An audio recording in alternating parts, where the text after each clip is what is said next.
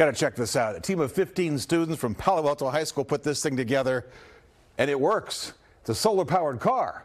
Getting ready to put it to the test. The team is headed to Texas, where they'll compete against students across the country as the car's journey from Fort Worth to Palmdale, California.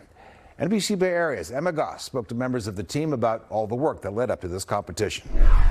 It was a race against the clock to get a solar-powered car ready in time for competition.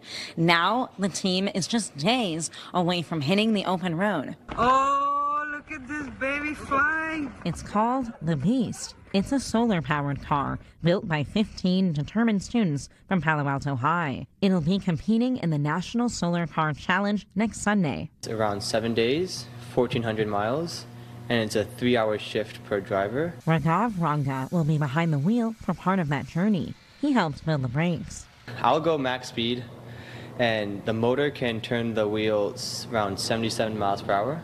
The team formed last fall when 15-year-old Manasvi and her mom Rupa found out about the competition online. And realized that, there's no team here in the Bay Area and we should start one. We just made a Google form and then we posted it on every single parent channel we could find, and a bunch of parents made their kids join. Most teams in competition have at least 20 people, if not more. And this team managed to build the Beast in record time, just 4 months. Honestly, I thought we wouldn't be able to get there just because of how late we started.